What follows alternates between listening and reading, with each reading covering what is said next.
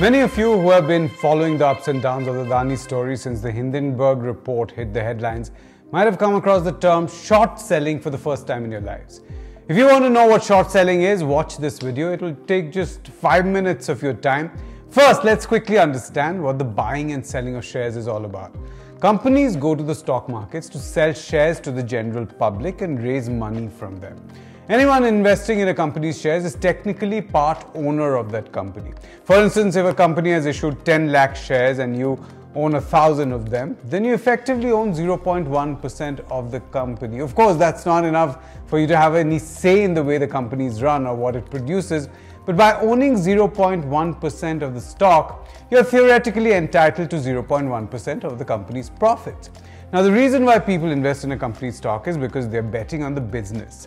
They're hoping that the company will grow, its products will sell in newer markets, and its sales will increase, and this will help it make profits and build new assets, which will increase its net worth. And as that happens, the stock price will also rise to reflect the company's growing valuation.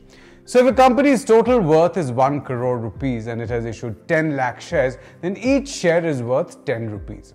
Let's assume that the company's earnings grow at 10.5% per year, then in 7 years, its valuation will double to 2 crores and each share will also double in value to 20 rupees. So a normal transaction in the stock market bets on the share price of a company going up. This is called going long in stock market parlance. Going short or short selling is the exact opposite. A short seller is someone who bets that a company's shares or even the entire market itself will go down instead of rising. But you will ask, how is that even possible to do that? I mean, if you buy a stock and its price goes down, you're going to lose money, right? So why would anyone go short? Or to ask the same question differently, how can you make money when the stock price drops? You can if you sell first and buy later. Now that sounds impossible, right? How can you sell a stock before you buy it? You can if you borrow the shares from someone else who already owns it. Typically, this will be a broker who has access to shares held by their clients.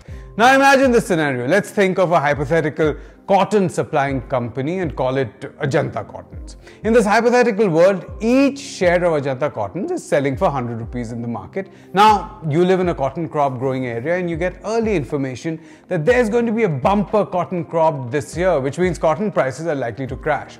So, you anticipate that Ajanta Cottons will have problems. Its profits would drop sharply. It might even make losses. Your bet is that this earnings crisis will drive the share price of Ajanta Cottons down in the immediate future.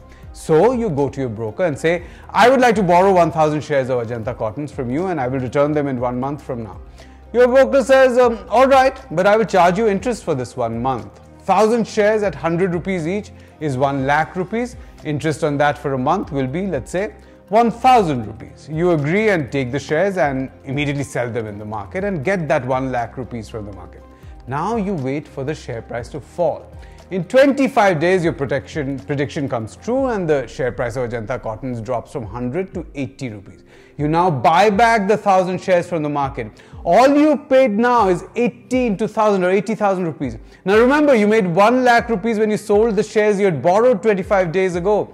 1 lakh minus 80,000 is 20,000 rupees. So you made a profit of 20,000 rupees by betting on the share price going down. Of course, you have to pay the 1,000 rupees as interest to your broker when you return the 1,000 shares.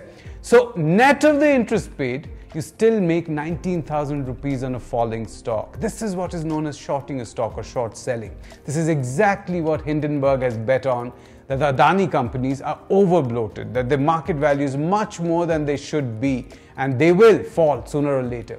Until now, the Hindenburg attack has succeeded. It has wiped out more than half of the market capitalization of the Adani conglomerate and pushed Gautam Adani far down in the global rich list.